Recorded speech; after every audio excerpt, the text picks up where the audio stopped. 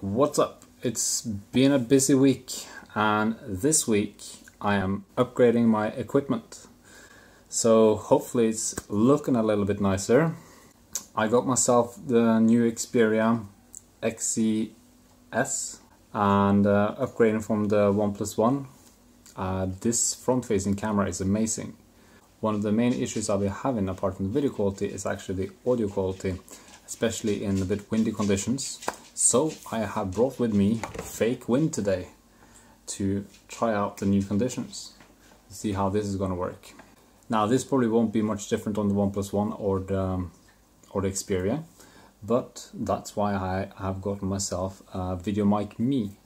The best equipment is always the one you got with you, which is why I really want to focus on getting the phone to produce really good results. And with the VideoMic Me, you get professional audio on a mobile phone. Now I've been testing it out for a few days and I've been noticing some drawbacks and some advantages with using it. Main issue is in fact that it's on here right now, but when I position it straight, it's in frame. So I gotta angle it a little bit down on the phone. So here you can see what my new setup looks like. With a VideoMic Me, it builds out quite a bit and it will come into frame in the front-facing camera. But one of the really good features of this mic is this, to eliminate the wind noise that you get in almost any conditions when you're outside, which is really annoying. Now the main issue with this on this particular phone compared to other phones is that they have the front-facing camera and the jack at the same side. So when I try to put this on the mic, well, I'm going to be covering most of the view. I should test out the capabilities of this wind mic compared to the built-in mic. What do we call them again? The Fanimator. That sounds so dodgy. This is the built-in microphone, and now we're going to try it with this one, but not with a dead cat. Now this is the VideoMic Me without the dead cat plugged in. With the dead cat on, I think the wind resistance is working and you get relatively good audio quality. On the other hand, we have a little issue with the front-facing camera. And that's it for the wind test. Now, on this particular device, I can't plug this all the way in, so I have to have it a little bit loose so it doesn't go into the frame. And the fact that I have it a little bit loose, when I use this handheld, I think it makes some very unpleasant sounds when this mic moves a little bit like that. How's that? And when you're like using the camera and walking around, it's just that little movement which creates this annoying background static. And for that reason, this connection should be a lot more stable for it to function in an outdoor movement setting. So it has its drawback and its pros. Definitely better audio in some situations and worse in others. And it really comes down to a scenario thing. Now, one of the reasons I wanted to upgrade to the Xperia over, example, on a Galaxy or an iPhone is that the front-facing camera is really superior, and especially the image stabilization software. This is all done digitally. It's not optical image stabilization, but it's really good.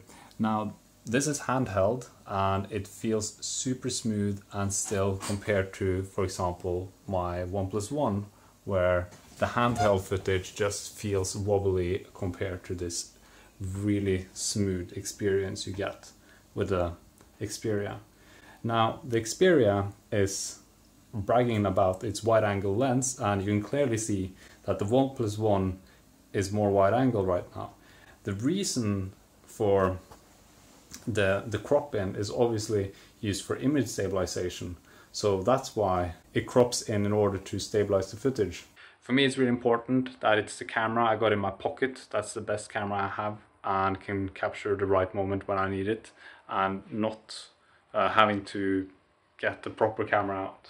It needs to be fast, it needs to work, and just the footage needs to be on my computer when I need it. Other than that, I hope you had a nice week, and thanks for watching. See you next time. We got mail.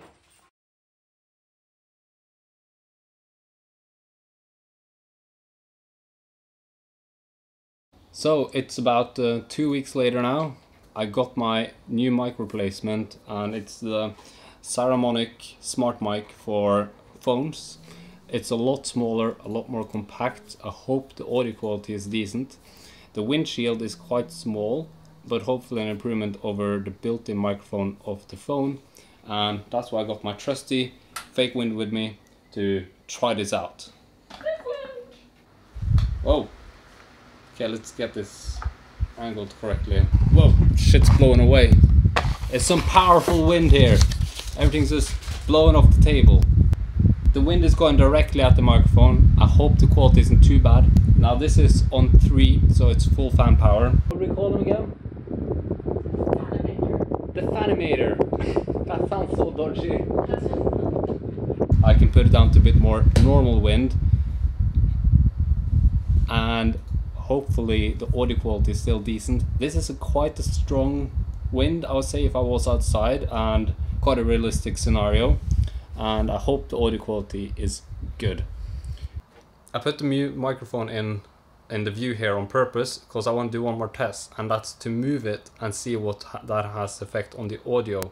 So if I move it down, is that a problem if the phone is in motion? And hello, a wild wife appears. Yes. So thanks for watching. Hope you like this. It's a bit out of the usual. Probably won't be making that many of these, but it's nice. I've been looking for ages for the right equipment, and I think finally I've got there with a proper mic and a proper camera, being mobile, tiny, and cute. Yes, that's how we do it at Snooty HQ.